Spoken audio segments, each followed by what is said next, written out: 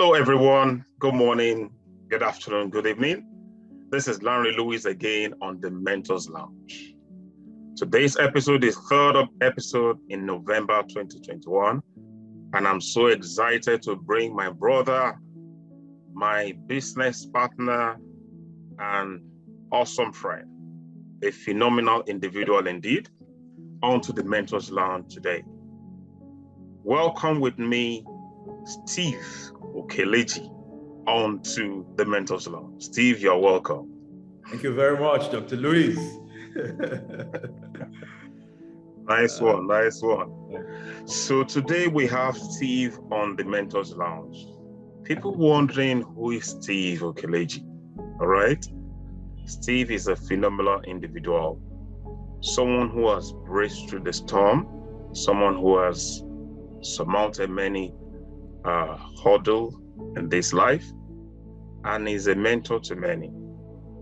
And he has been able to create a great value chain, which a lot of us will learn from today.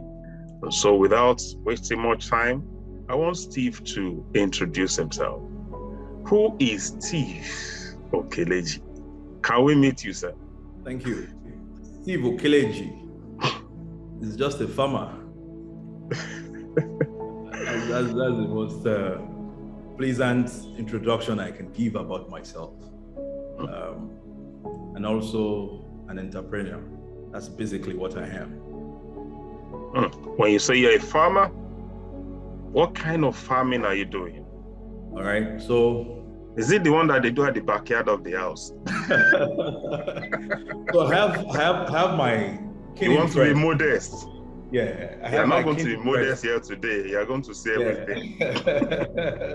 I'm just a farmer. Some of my friends refer to me in Yoruba as Agbela Salaso, so, and I enjoy that. All right, so my keen interest is into aquaculture. Right. Yeah. Okay. So can you break it down for us? Yeah, for the benefit of those who are not familiar with that name or that term, aquaculture is the study of aquatic animals and plants in a cultured environment. That's just layman's interpretation of what aquaculture is all about. Right. So my question to you today is, how did you get into this? Where did it all start from? Was it by accident or by virtue of you studying in the University of Agriculture, or how did it all start? Well, I used to say that my experience in the aquaculture industry is as old as my existence. And this is one of the things I tell to people. Everything in life is all about privilege.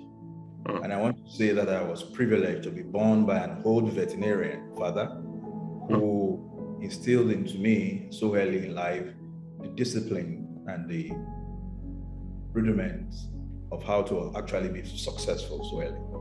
So growing up back in the days in my state where I grew up, my dad had a very big farm, and it was commercial, integrated commercial farm, where we had poultry, we had fish, we had pigs, we had goat, we had plants. It was what we call the integrated farming system. So my interest initially was into dogs. I love dogs. I'm sure you remember. Kept pit bulls and it was always terrifying everybody and terrorizing everybody in the estate where we lived together before you traveled. After that, I had to pick up my own interest in aquaculture. So it's just, something of passion for me to watch fishes or fish, let me now say fish, hatch, and watch them grow by the day. But I also didn't want to be a farmer either. My dream was to become an engineer. And I tried everything, to become a mechanical engineer, but it never happened. Recently, my dad called me and told me, Steve, I saw one of your old books, the engineering mathematics, K.A. Stroud. K.A. Stroud. Yeah. And he said, you wrote Engineer Steve. Wow. We laughed over it. I said, well, I'm still engineering fishes and water now, so. And in actual fact, engineering is in all the departments, in all the professions, let me put it that way. So whatever you want to do in life, there's always a bit of engineering in it. So that was what informed me studying aquaculture, because I tried all that I could do to, when I got to school at some point, I did a pre-degree at the Federal University of Aquaculture Development. And I missed the cutoff of engineering with just a mark. I tried everything. In my second year, I thought I could still change, of course. But it didn't work. And then my dad told me, he said, son, I was so disturbed, and I said I was just going to abandon it, I had a slogan then, engineering on nothing. So I was so obsessed about it. So he came to me one late night and said, son, you know what, I'm your dad. And I'm well experienced. And I cannot give you a wrong advice. Why not go for what you know already how to do? I said, Dad, what is that? He said, aquaculture, fisheries. Because you already know this from childhood, and you can actually continue in this line. I felt bad about it, but I had to just think about it. And, as God will have it, I decided to, go for that option of aquaculture and fisheries management. Yeah. And I never regretted it. Even when I had to go through a lot of challenges in life, I never regretted it. And I pray that I will never even have a cause to regret it, because I want to believe I've been through, the storms, the real storms. Awesome. This is interesting. So at the end of the day, you chose a career reluctantly. Yeah. But your father served as a mentor to encourage you to follow this course. And here you are today, you have created a big value chain. Now, I may know about this thing, but I want you to share this thing. You studied aquaculture at the university after failing to do engineering that you wanted to do. How did you now become an aquaculture entrepreneur? How did you transition from being a student of aquaculture to become an entrepreneur? Was it right from the university also, or when you finished? How did you build the systems? Because this is very, very important for people. All right. So my story of taking the tangential fully into aquaculture. Yeah. It's a very funny story. After the conviction of my dad, I was very restless as a young child. For those who knew me when I was way young, very, very restless. So I felt I could just do several things. And in my second year, after having a carryover in mathematics, and mathematics was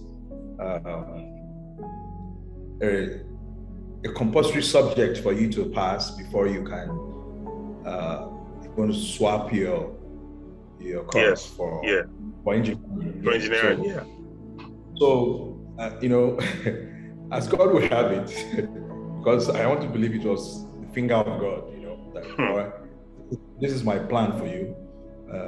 This is what you have for yourself. I will make you fail mathematics. And I failed mathematics. Mathematics was one of my best subjects. Because I just wanted to become an engineer, so you must be good at mathematics. So I failed mathematics, and I had to resign to faith. And I said, okay, I would go ahead with aquaculture. So in my second year, I was very, very restless upstairs. Just wanted to do something different.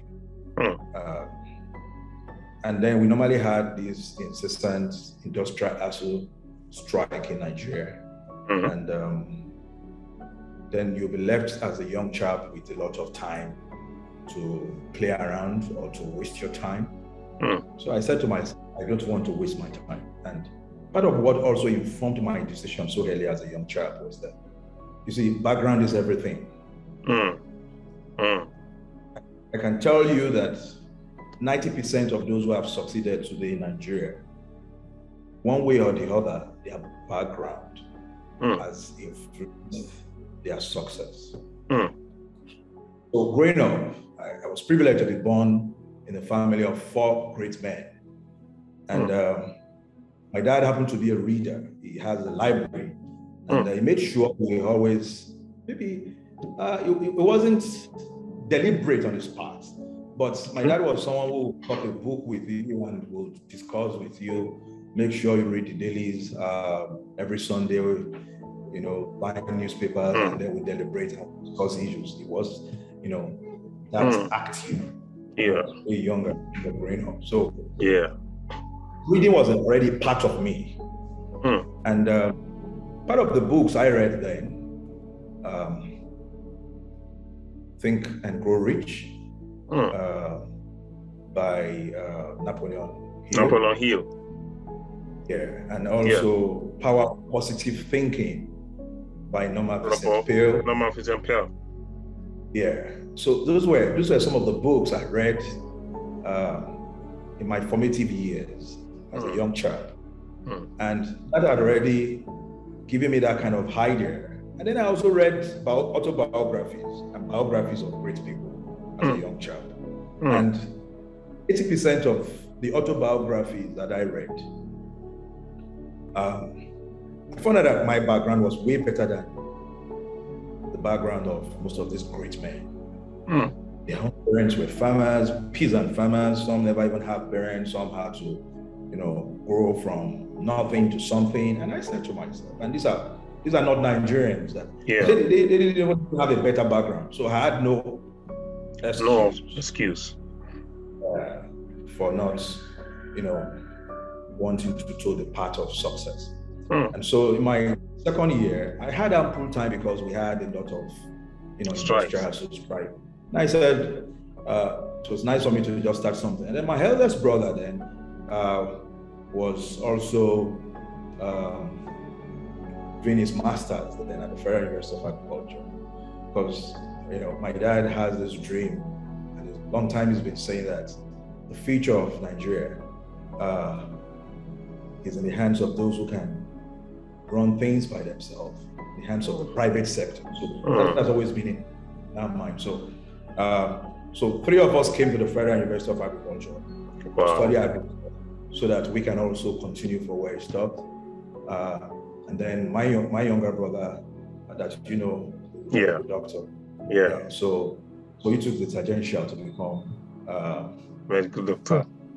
He studied medicine, and he's doing so well.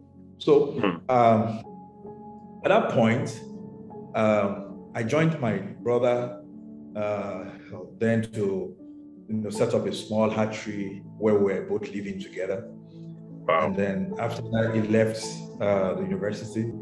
I felt we already have this background back home, and it was important for me to also continue. And I was also studying aquaculture, and I started producing fish. And suddenly, where we were living, the man we were living in his house passed on. I can remember his name now. Pa Rosoji Shoyinka. Then, so and then we had to leave that premises, and then we had to pack up the whole hatchery. Hatchery.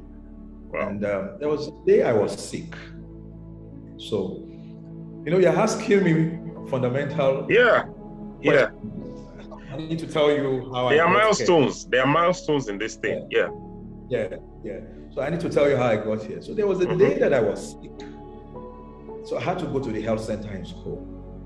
And then a friend of mine who was studying veterinary medicine, Dr. Jayeola, I think he's in Canada, doing well for himself too, saw me and said, Steve the fish.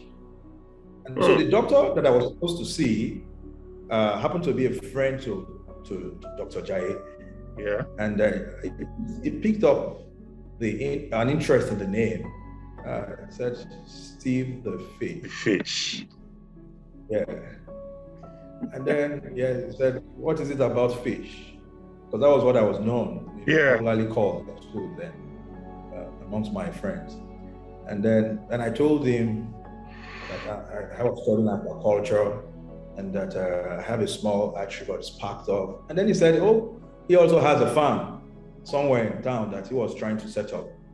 But he has no time. And then the guy who was supposed to also manage it wasn't also very committed to it. So that went. But then we had put away the structure. Yeah. So, because I was very restless, and we had this ASU strike. So I went up to meet this man, and Dr. Adewuyi, that was his name, Dr. Peter Adewuyi. Dr. Peter Adewuyi, I will forever be thankful to him because it was very magnanimous. Yeah, it was very magnanimous. So I told him, I said, sir, can I see that farm?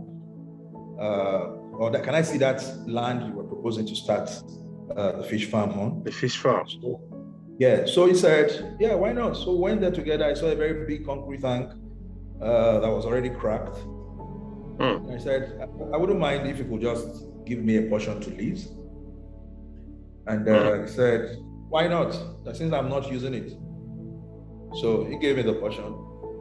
And I started, replicating the same old system we abandoned there. Wow. And that was really second semester of my second year in the university. So when I got to my third year, Dr. Adewi, came up to me and told me, Steve, I actually got some funds from a microfinance bank, and I want to pay back the microfinance bank since I'm no more running the farm. That was what he said then. Then I said, sir, I put in some little money here. I'm interested in buying this property. If I don't have the cash, what can you do for me? And that was why I said I would never forget it. Forget it. That great man. Yeah. And then he said, Steve, you know what I'm going to do for you? Because I can see that you are young, energetic, and very dynamic. I will introduce you to the bank manager of the microfinance bank. And to cut the long story short, he did introduce me. Wow. And he told the finance bank that this guy is a student. He doesn't have all the money, but he will pay in installments. Would you have to pay in installments? The man said yes. So I started paying in installments. Wow. That was in 2006. The property was sold for 450,000 naira in 2006. Damn. Right? Then, yeah. So I started paying in installments. And a part of that story, in between when I met Dr. Adewi, because I had already put away the structure, the old structure. And in between when I decided to meet Dr. Adewi and when I got that farm, my lecturers, some of them were into the practice of aquaculture, those of them that were teaching us aquaculture too in school. Yeah. And one that is still very alive and I have so much respect is Professor G.N. Ohezeri. So I walked up to him, I said, Papa, I have market of fish in the north. Because during this long strike, I had to travel to the north so I pretended I was a final year student trying to,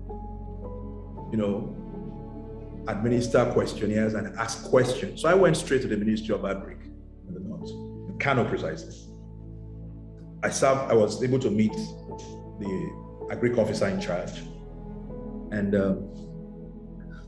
I introduced myself to him as a student of Federal University of Agriculture, and I had the questionnaire. So he was excited.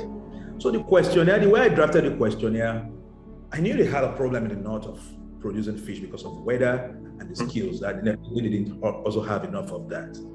So at that point, the man obliged me and introduced me to quite a number of farmers that I was able to ask. And these farmers happened to be big-scale farmers. Wow. So part of the questionnaires was to capture their needs, and they were so excited.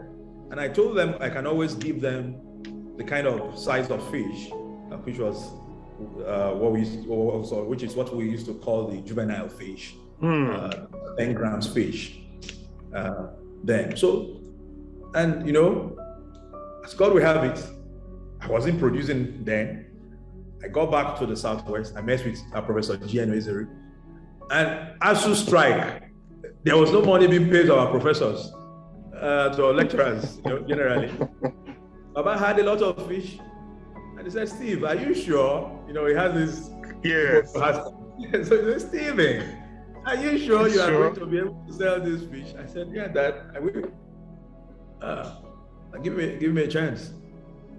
So he said, "But you have to pay some money." I was able to look for very, very small money. I can't even remember how much, but that money was insignificant. But he knows that guy is my student.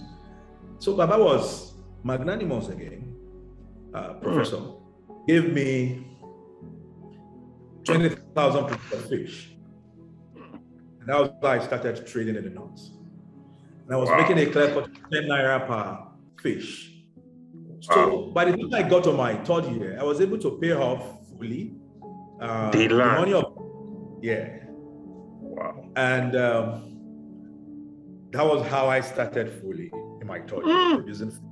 And I was still buying. So I had a triangular lifestyle. Yeah, I was a little bit of a churchy guy then. So I was always going to fellowships. So it was a tangential for me. You go to the farm, to school, and to fellowship. All right, that was the kind of lifestyle I was living there. So wake up very early in the morning. I go to my farm very early, walk on the farm. By 10 o'clock, lectures are always, by 9, you start lecture at 9, but most times I was always very late for lectures. But I always catch up. I had friends, 2 friends, Dr. Dejadioye and Nathaniel. These guys were first-class materials. They actually graduated top-notch from the college. They finished with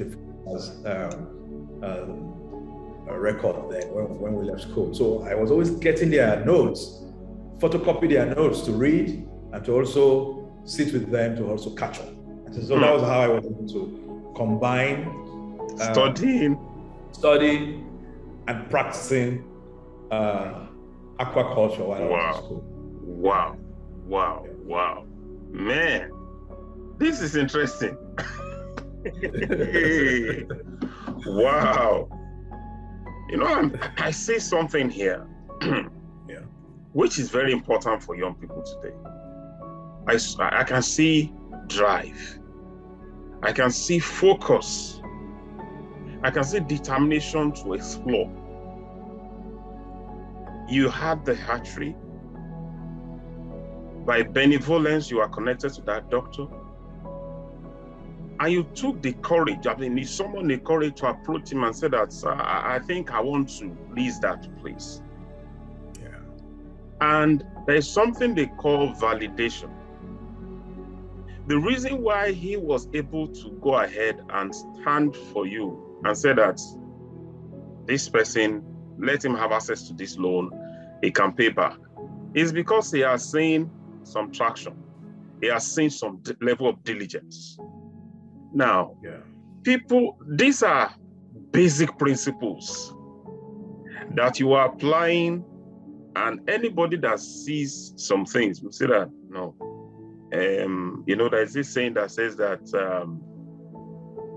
a child that is going to be exceptional when he grows up, right? is going to be very remarkable right from the young age. Ọmọ tó bá ti máa ṣe ṣámṣám àti kékeré ló máa ṣe ṣámṣám. That is, if the child is going to be sharp when it grows up, it's going to show some tendencies of being sharp right from the young age. So someone of the statures of that doctor saw all that.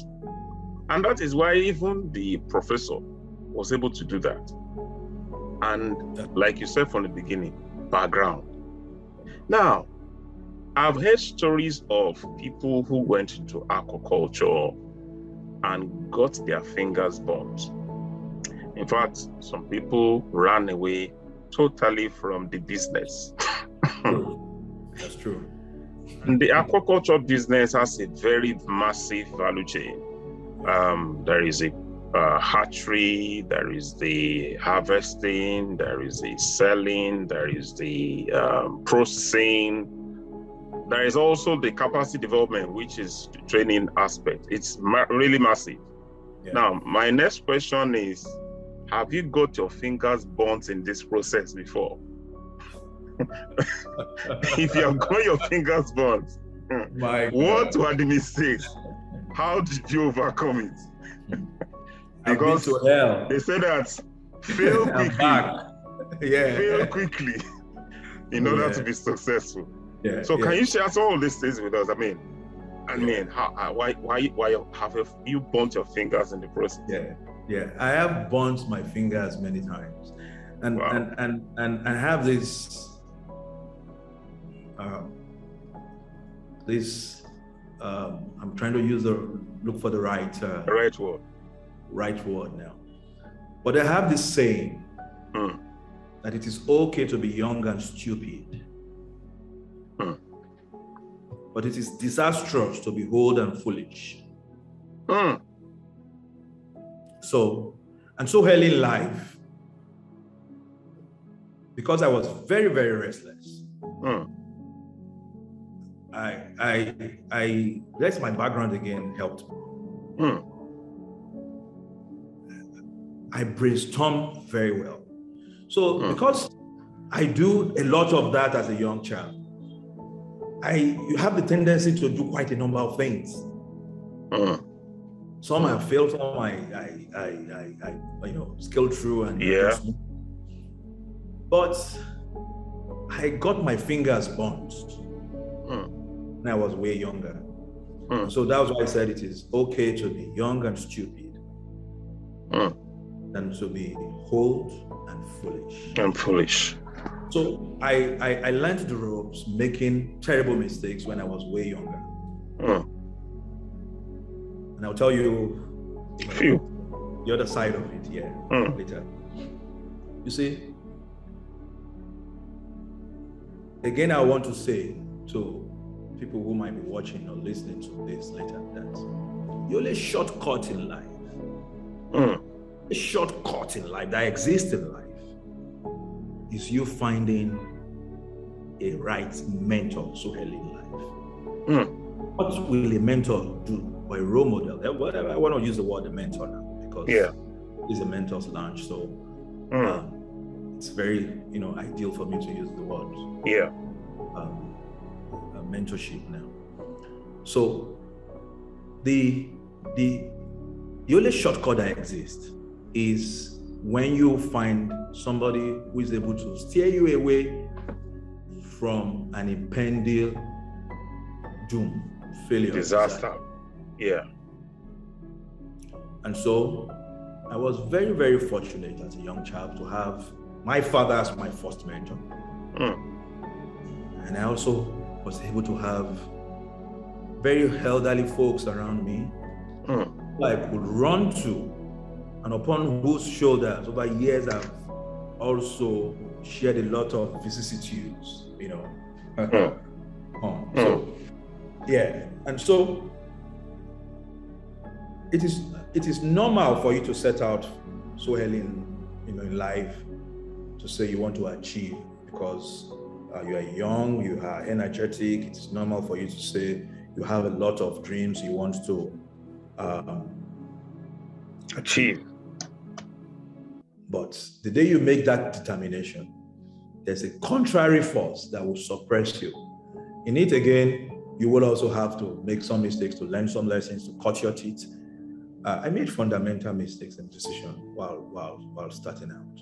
But the one that kept me down most was a situation in the industry that a lot of people still grapple with today. And that was why we also decided to set up a capacity development center to build the capacity of people so that we can help Nigerians and help Africans not to just grapple in the dark.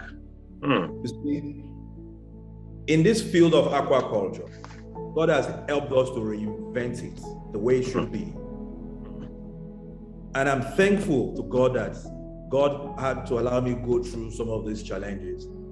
Today, when I talk to people, when I want to mentor young folks and talk to them and advise them, I'm always interested in their failures. Because I use mine as an example. If I had never failed in several multiple ways consistently, for more than 20 years in this field, I wouldn't have been here today. So I'm thankful to God for bringing those challenges that we call failures my way. We used to have a situation on the farm at a point in time. I'm going to tell you the life story again today. Yeah. It was a parasite infestation problem with the catfish. Wow. And I never knew. Yes, we were taught parasites in school. We were taught bacteria. We were taught a lot of things that could affect your fish. But I didn't use my eyes to see any parasite, and I didn't even get to know the way the parasites will infest the fish. So initially, when you spawning is the time we use in the farm when you produce your fish, when you hatch them. The fishes will come out very well and they keep growing well. And it gets to a point in time, in about 6 weeks, they just start dying. And when the fishes get to 6 weeks, you are just close to selling. In about 8 weeks, you should start selling and making money. So my story was, when I started expanding, I needed to get funds from family and friends, some from banks. So about the time the fishes were getting to a point where I could sell, I just keep noticing that they just keep dying. So I was caught up in a vicious cycle. You borrowed money from Mr. A, and you promised the time to pay back. About the time you were about to sell, the fish die. The fish keeps dying. And that means you are not having money to pay back. Yeah. So you have to something to sell again to get money. And it became to give Mr. A and to also keep some to produce. And unfortunately, we do not have enough support structure in Nigeria. The insurance weren't helpful. The knowledge gap was missing.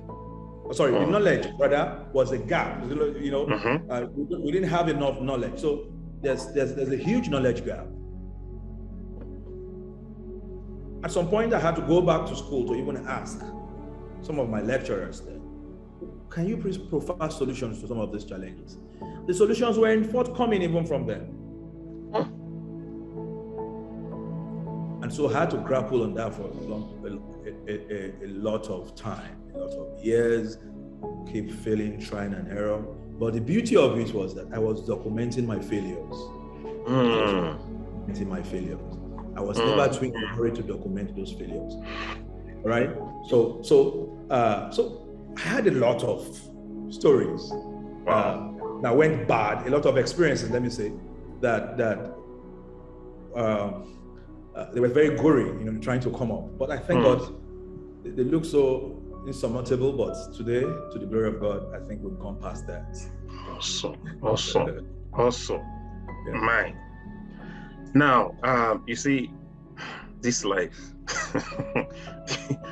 I have my own share of several burning my fingers, right?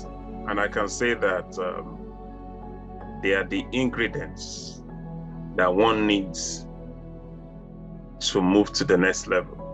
Yeah. And when they talk about someone being experienced, being vast, it's because he has seen so many things, right?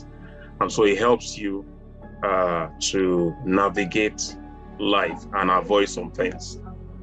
Now, you mentioned elderly folks, right? You mentioned elderly folks. The elderly folks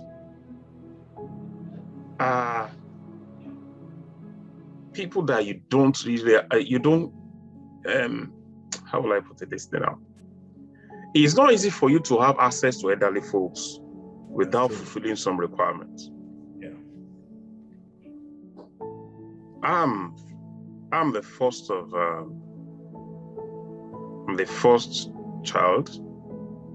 I'm also the first grandchild of my maternal grandfather. When I was young, I grew a relationship with him. I think those are some of the things that defined me having elderly friends in my life now. Yeah. Because I had a relationship with someone that was a grandfather. So I understand when you say elderly folks. Yeah. I understand the impact they can have in the life of a young person. Yeah. How did you build this? Because for the people listening to this, Steve is somebody that has a lot of highly influential elderly folks in his network. I've said I'm going to ask you this question. How did you build relationship with people that are old enough to be grandfathers to you, people that are old enough to be uncles to you, right? How did you build this relationship? People are old enough to be fathers. That they, I mean, I know the late Admiral Olumide, yeah? Baba, Baba took you as a son, yeah, right? Yeah. How did you build this thing? How did you start? Let's learn that also from you today. Well, so as a young child, I stayed around my dad. Okay. A lot. I used to be around him, and I used to listen to him. Most of his friends were way older than him too. And I love listening to his success story and how, he also left his own father's house at the age of 17 and came to Lagos to hustle. And he used to say he was a self-made man. And he has a lot of experiences. So I also made up my mind that for me to also become great in life, I need all these old folks around me to be able to show me the way. I wasn't saying I wasn't afraid at some point to say that, yeah, mistakes will be made. But one of the things I also learned from my dad is a fearless man, very, very fearless man. Very, very fearless man. And I saw the way he negotiated as a reader, have information that others don't have. So he was my number one mentor while going on, and he's still my mentor. I have a lot of mentors today. So I used to say to some people, I say, well, when I want to be a good father, a good daddy in the house, my dad is my number one mentor. If I want to be a real man of God, a humble man of God, my dad, happen to be my mentor. And if I want to be a top leader, I also have a mentor for that. If I want to be a no-nonsense leader, I also have a mentor for that. So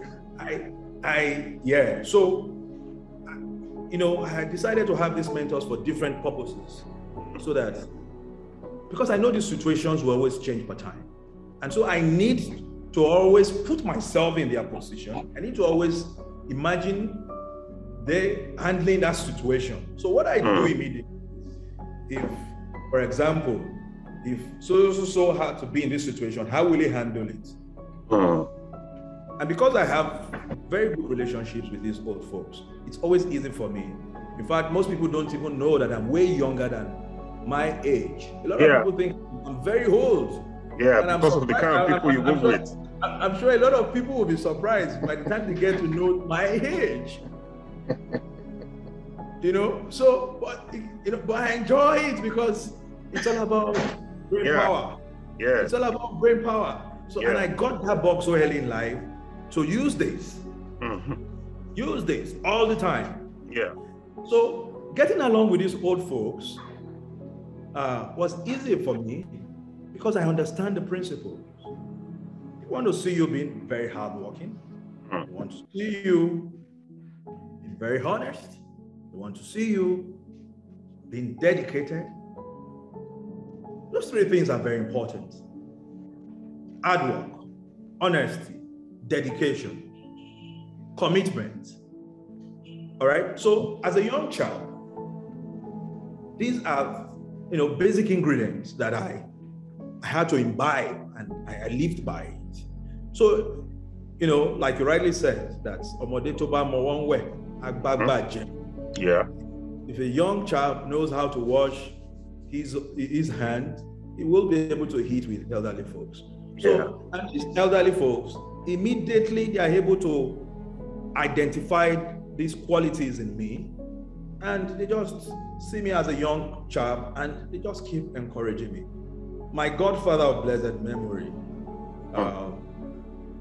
late Rear Admiral Olufemi Olumide, played a very, very, very important, role in my success in life. I would forever miss him. In actual fact, there's no day I don't think about him, because this was a quintessential old man that was different. How did your paths meet? Say that again. How did your paths meet? Because Baba is a grandfather. A lot of stories to be told today. Baba is a grandfather. Okay, let me tell you how we met. Yeah. Before I got married, I used to leave my farm late in the evening. Normally you'll be tired. Yeah. So I have a small spot where I used to eat in town called Wendy's Suit those days in Abeokuta. I always retire to Wendy's Suit to eat my food, my dinner. And then I used to see this old man. He would sit alone by his bottle of Star, drinking, throwing some peanuts, munching some peanuts. He wouldn't talk to anybody with his white beards. Hold on 1 minute. Hold on. Yeah, go ahead. All right. So, then he had white beards. He was always looking, fearful, and because I like daring. Number one rule: if you want to become great in life, you must be fearless. You must be courageous. Nobody will teach you this in school. It's not taught. Yeah. Never seen a course where they say courage. You must learn how to be courageous. So, so I said there must be something about this old man. I walked up to him and I introduced myself to him. And I'm Steve Okeleji. I'm a farmer. And so imagine me introducing myself to you, and after introducing myself to you, and you just keep looking at me this way you are looking at me and not responding. Wow. You were just looking at me. I said, what kind of a man is this? And the next thing he said, congratulations. I said, so I asked myself, what is the link between my introduction and congratulations? Then he went into his own story, telling me how he also took a tangential into farming, and that was how we met the first time. Wow. And because I know there was a lot for me to learn from an old man like that, an old wise man. Yes. I didn't even know then that he was a former minister for works, or former minister for transportation at some point. I didn't know. So we got along, and later he began to tell me, and he was watching me. He later introduced me to his family, and then we bonded. We bonded, and then told my dad about him. I met my parents. In fact, Baba Olumide his birthday was April 6th. My dad's birthday is April 7th. Wow. So we had a lot of things in common. Wow. And as God will have it again, my wife that I married, Baba Olumide, coincidentally, was the chairman of my own parents' in-laws' wedding. Oh. Oh, that's interesting. And he never had any hand in introducing us, Wow. So for me, I believe in the divine plan of God. Yes. Yes. There's always a divine arrangement. Orchestration. You. Awesome. And so that was how I met him. Wow, this is wonderful. This is wonderful. Wow. Now, you see, the beauty of the Mentors Lounge is that we're trying to bring people to share not only their stories, but the principles, the patterns, the things that they have incorporated into their life that is making them to do what they are doing today. Yeah. So now you've gone through raising the bar in aquaculture. I know you launched the Aquatic Hub a couple of years ago. Yeah. Now, the Aquatic Hub today, I know partners with several states. Yeah. How did you break this threshold to evolve from someone who was doing the normal thing that people do, like you hatch and you sell, you now building capacity in people? Yeah. Taking the experience of everything that you have gone through, you've gotten your hands dirty. How did you transition to someone that is now training, having an institution, a vocational institution, training people, the practicals, everything? How did this thing happen? Aquatic Hub didn't also come easy. In 2016, I was frustrated. I was frustrated not because we weren't producing fish. We were producing enough fish, but I was always being confronted with two major challenges. Energy, that's electricity. In the last 15 years of running my farm in Abeokuta, I've used 46 generators. That was a major challenge. The other challenge was the lack of getting good technical staff. And that was what gave birth to Aquatic Hub. Each time we employ young chaps, and I used to say this, that the fact that you are a graduate of anything in the university doesn't make you an authority. You must apply yourself to walk the walk. And it also goes with a long time saying that knowledge is not power. A lot of people say knowledge is power. No, knowledge is not power. Applied knowledge is power. Yeah. Knowledge in itself, in its form, is static. Because it can be useless. It is when you apply it that it becomes power. Yeah. Applied knowledge is the real power. So when people say knowledge is power, now you can get the knowledge. Quite a number of my colleagues got the knowledge, same knowledge I got in school, Only them I applied it. Yes. So for those of us who applied it, then we became powerful. So it's just as easy as that. And so when we employ these young dudes, I discover that they're always as empty, my expression again, they're always as empty as an empty can. Yeah, I have very funny expressions. And so when you now put something into them, you know, and they learn, the next thing they do is they just leave. At the point at which you begin to feel you started attaining some form of stability in the farm, they leave to start their own thing. You see, I don't have a problem about impacting in people, because the more people you impact, the better life becomes too. Yeah. Right. So I do not have a problem with impacting in people, really.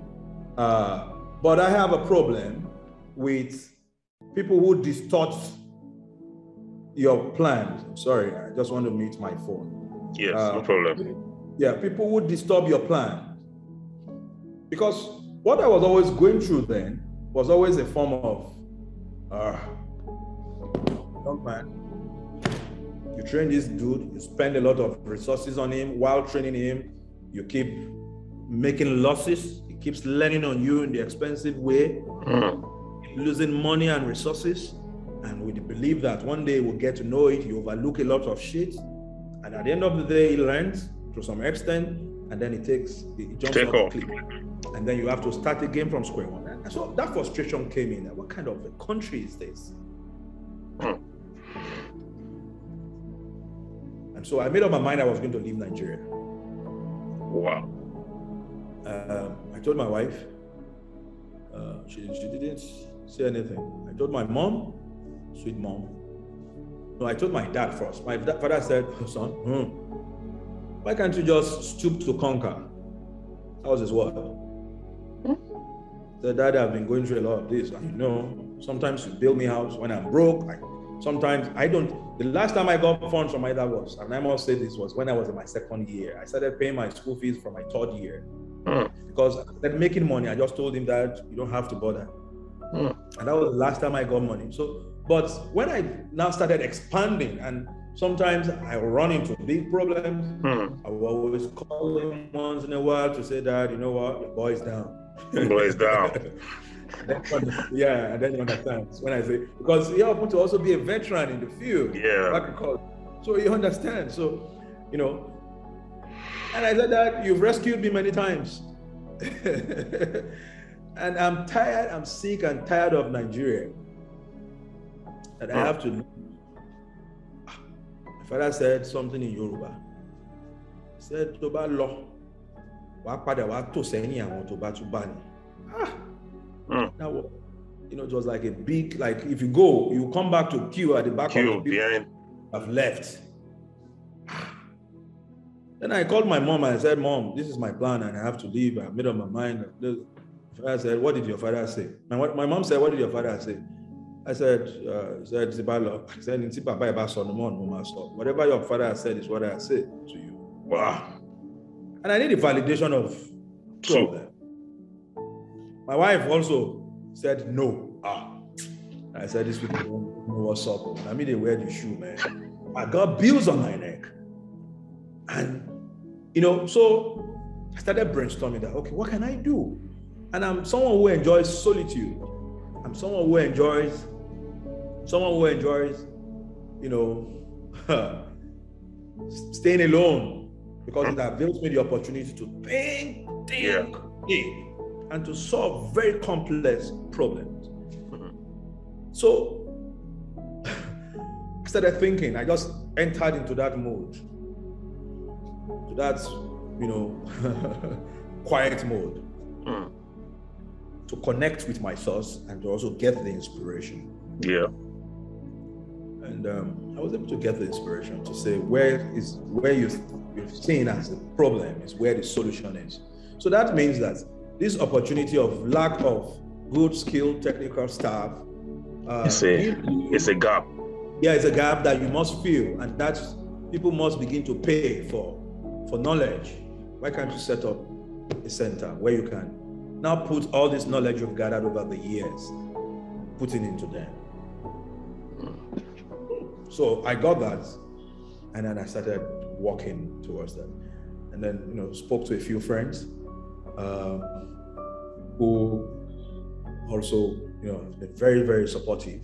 And I said, friends, you know what? This is my plan. I don't have enough funds. Can you support? Sold a few properties, put the funds together, and I made a vow. I said, this now, I don't have the support, the validation, support of my parents. I don't have that of my, you know, wife, because she was we were both young in marriage then. So I was doing a good guy to always listen to my wife's advice. You know, they used to tell us that you have to listen to your wife. You have to. I said, all right, I'll listen to you on this. And I made a vow. I said, this will be my last investment in Nigeria. And if I fail, I will not even call any one of them to notify them when I leave Nigeria. I will just travel normally, like my normal business schedule, travel, passport, just jot out of the country. And I made up my mind that the only thing that will ever bring me back when I get out of the country is, well, I know when I leave, my wife will have to join me. She has no choice except if she wants to leave without me. We didn't have kids then. So I was ready to set up, you know, that kind of strategy for me to just jot out of the country. I said, the only thing that will ever make me come back will be whenever my parents pass on, and I come back to just give my last respect to them. And I was that bitter about they are determined. Yeah, and that determined and that bitter about Nigeria, because Nigeria happened to me several times. You know, to be failing consistently for over 20 years on a course. And these failures are not necessarily your own fault. Your own fault. Environmental problems. Systemic problems. That you don't have a control over. There was a year, this same 2016, no, a year before that, the 2015 that led into 2016. We had this fuel scarcity. I couldn't get fuel on the farms. We couldn't get fuel. After producing fishes that could fetch you about 5 million naira, then because you couldn't get fuel, all the fishes died because you dare not leave water for 24 hours without changing your water in the farm. On an intensive system of aquaculture. I lost it. How is that my fault? Have I not put in my best? I went ahead, I also put solar on my farm. I spent about in 2011, about 7 million naira on investment of solar on my farm. That lasted for about a year. It packed up just because I needed a minimum of about 240,000 liters of water every day. So I really feel for young Nigerians really who are really struggling and trying. I would never blame any Nigerian who decides to leave Nigeria, because there's a limit to which you can take it. You can't take. So if I never had the kind of background and support I had, I would have left a long time ago. Four of my friends that we graduated together later joined the US Army, and I also had the opportunity. But I was very dedicated. I said, no, very patriotic. No, Nigeria, no, you know, this kind of Nigeria go better thing. And that, you know, was, you know, right in my medulla oblongata to say, man, you know, Nigeria, nothing. So I was that patriotic, and I am still patriotic. Because, you know, after crossing that phase, the next thing is you want to look back and see how many battles you've won. And I have another friend, you know, who used to motivate me. He would say, Steve, you have seen 17. What is 12? They only look alike.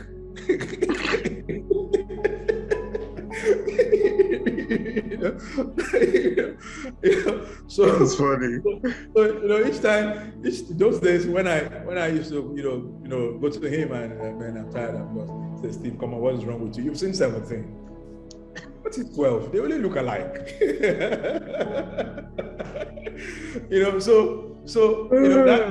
That was enough motivation for me. So I'll just go on one thing again. So breaking those barriers, you must be resilient. And you must also arm yourself with knowledge. Knowledge. And apply that knowledge. Because those were things that really helped me. Apply that knowledge. Honestly, this is massive. This is massive, Steve. I mean, I'm looking at the hour, and it looks as if we're almost one hour already on this call, and I'm like, wow, this is awesome. Maybe I'll just ask you 2 more questions so that I don't take too much of your time this evening. It's fine. Now, the thing is this: I want you to share, and I want you to have this at the back of your mind when you're sharing this. What are the things that young people need to do, right, to develop relationship with the older generation who can vouch for them and open the door for them to enter some places? I know you very well. By virtue of your relationships, you have relationship with people that they can speak for you in your absence. I don't need to mention names here, but I know them. Very high person that everybody knows in this, not only Nigeria.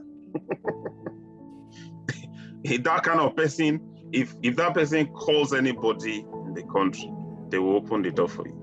But in the generation of younger ones today, like Sorosoke generation, I'm not saying people should not Sorosoke, but there's what they call wisdom, being wise, being strategic.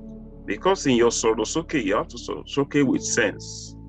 Because you are speaking up because you want to make impact.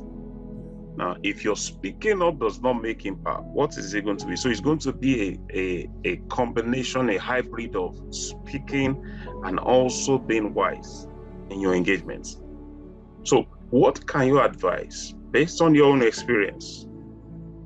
How do you navigate this as a young person? Well, young fellas must accept the state at which they are, knowing that that state is a bad state. You must, first of all, do what I call self-realization. Number 2, they must be willing to want to improve on that state, that status quo that they are.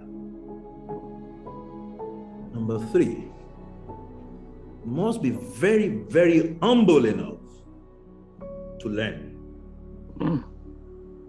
Number 4, they must have been able to work on themselves on issue of honesty. That is the icing on the cake. Transparency. I used to tell people, say, even if you're going to kill me, I'm going to tell you the truth, man. I don't care who you are. Because as a child, my father used to tell me that the truth itself is a weapon. If you know how to use it, you'll be as bold as a lion. Don't you want to be as bold as a lion, boy? Those are the kind of things they used to put in my head. And so, when you tell the truth, and when people know that you are honest to a fault, brutally honest, some will like you for that. Some will hate you for that. But it doesn't care who hates you, as long as you are always honest. You see, when these old folks know that you have all this composition and you are hardworking, honestly committed to your cause, they will open up and impact and replace, they kind of puts a bit of themselves in you. That's what I've enjoyed over time. That is what I've enjoyed over time. These principles learned, deliberately taught, and guided. Must be conscious of this. Yeah. You must live by it. You must be deliberate about it. There is no pretense about it. You must practice it. So for me, I think that's one. And ultimately, most important of all of this is, in all of your efforts, recognizing the God factor. You see, that you cannot do anything. Yeah. I don't care what kind of religion you. I'm not a religious person. I am a Christian. But I'm not a dogmatic person when it comes to doctrines. Yeah. I live by principles of Christ. Yeah. All right. So, and you must always stick to your principles. I'm not saying people should not be flexible. Yeah, you must be flexible sometimes. When you have all these principles that I've mentioned, they will work for you. And ultimately, commit your ways into God's hands as a Christian. Know that you are also a fantastic Christian. Always commit your ways into God's hands. And I also want to drop this. That's, while doing things when I was young, I could do a lot of things. Yeah. Somehow, scale through, some I won't scale through. But as I began to grow old, and I began to also get the knowledge of life,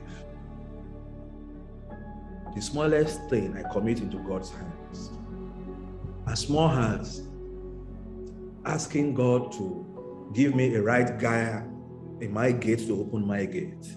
So that you can always walk up to a security company and apply now. For me, before I do a thing, I don't have to go to a pastor. I don't go to pastors. I don't even believe in that. Because I believe you can commune with God directly. Yeah. I don't go to pastors. I don't even bow for it. To bow, not like a form of respect, but I don't bow to pastors to pray for me. I don't do that. The only person I bow to is my God. And so I believe it's not that I don't respect pastors. I respect them, but I don't let anybody stand in my way of communication to God. Yeah. No. Nobody is one except Christ. Yeah. That's the mediator that I've got. Yes. Yeah. And so for young fellas, you must always commit your ways into God's hands. You might look so small. It works. Yeah. All that struggles, we are there. Yeah.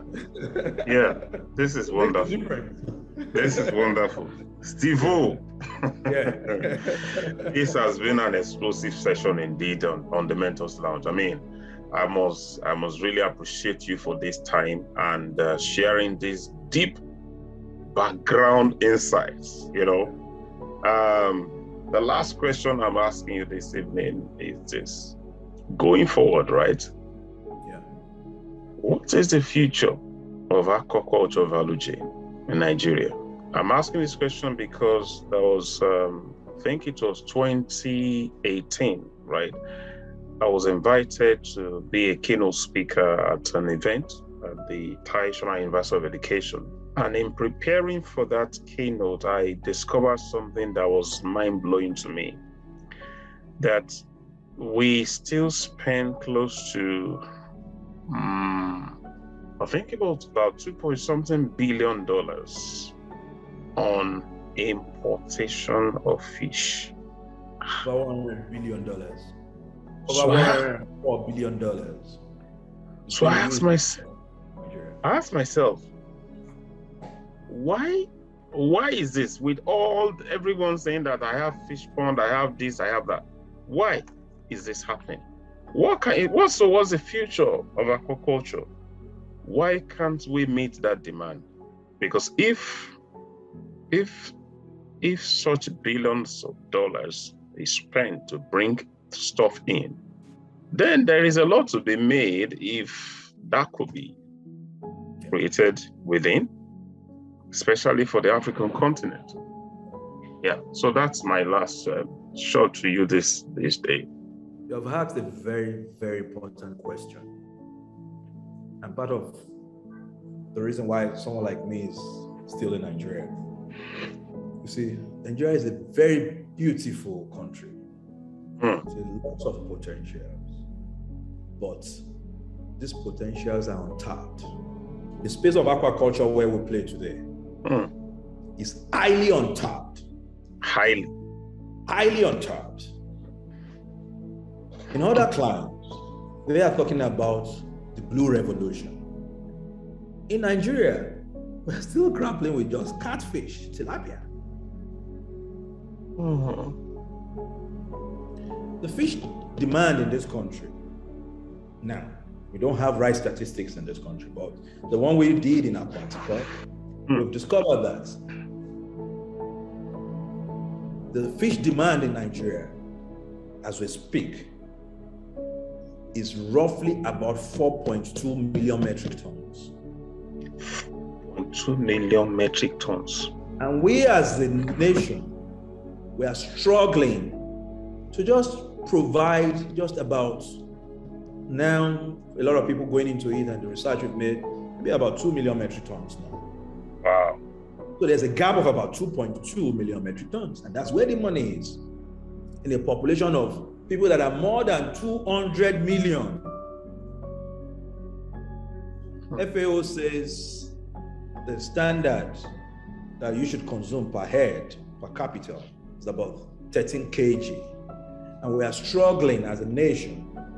Sorry, it's about 21 kg rather. And we are struggling as a nation to consume between 11 to 13 kg per capita in a year. So we are still below the standard. So going to your question and answering your question, the aquaculture world is the boss world. And part of our conviction in Aquatic Hub is that we believe we can never break the shackles of poverty without building the capacity of the key players. You agree with me that you cannot upscale tradition. Yeah. There are traditional ways of doing things, and they remain traditional. Traditional is you can't and if grow. you want exponential growth, You have to change. You have to change. There must be a distortion. Something must come and disrupt the normal. Yes. That's what we've been able to identify too in Aquatic Hub, to say, see, our eyes on it, we have our hands on to the value, the entire value chain.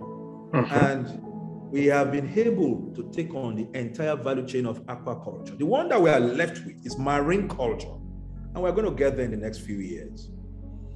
And that's part of why we're also building the capacity of people and say, see, you know what? This is how to go about it. We started a program recently called Neighborhood Impact Program. It is to encourage people to begin to grow their own homegrown fish within the premises where they live. So the Neighborhood Impact Program is not even, with our foundation, Blue Echo Foundation, it's not even just talking of aquaculture alone. It's all about you doing urban farming. Grow what you eat. Today, why are we all sick in Nigeria? We are sick because our animals are sick and our plants are sick. If you want to prove me wrong, anytime you come back to Nigeria, sir, you go to any pharmaceutical shop in the evening, you need to see the numbers of people queuing to get medication. To get drugs. In the morning, go to veterinary shops in the morning, you need to see the numbers of people, farmers, also queuing to buy medications for their animals. And so if we do not address it, we will all perish. It's just a matter of time, because we are what we eat. Yeah. And I'm so passionate about this. Part of why someone like me will put Nigeria first above any nation, no matter. Yeah, Nigeria has happened to me. If I have to go into, part of the story, for time of course. Yes. Some of this, for me to have, 2 times in my life attempted suicide. When everything was lost. Yeah. And I have to bounce back from square one as a young man. So Nigeria has happened to me, but I'm still here. Still trying to show others the way not to fall into those pitfalls. So the future of aquaculture in Nigeria is unscratched and it's untapped. More we get people, and that's why we're trying to do a lot of programs with developmental partners now, World Bank, British American Tobacco, GIZ, state government, a lot of partnership, and we're trying to work with them to say, all right, you know what? Let us begin to increase our fish production in Nigeria to bridge this gap. And we also tangentially into other species of fish to also help domesticate on commercial level so that people are not just tired of eating catfish and say, is it catfish alone? Some time ago, the federal government said they wanted to ban the importation of farmed fish into Nigeria. They only left with two major options. One is popular, which is the catfish. The other one is tilapia, which is not well, is not well practiced. The culture is not well practiced in Nigeria. Very few farmers are practicing the rearing of tilapia. So, but now in the hub, we're trying to also domesticate a lot of freshwater fish that we can also, encourage others to begin to produce, because the value chain, like I used to say, of agriculture is insatiable, not just aquaculture. Just pick a product, pick an item. The value chain is insatiable. And I keep saying it that agriculture is the only bailout, the only panacea for our unemployment problem in Nigeria is agriculture.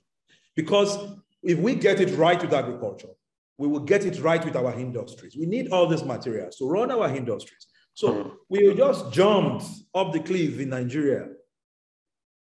We never consolidated our industrial phase. That's why we are grappling, the way we are grappling. We've seen about the four Asian tigers: Hong Kong, Taiwan, Japan, China. Japan didn't even join them.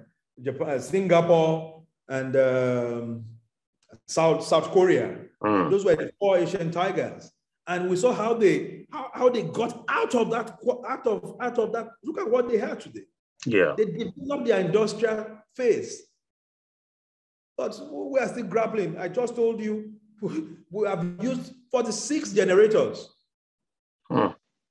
in 15 years in the hub. That's on our farm.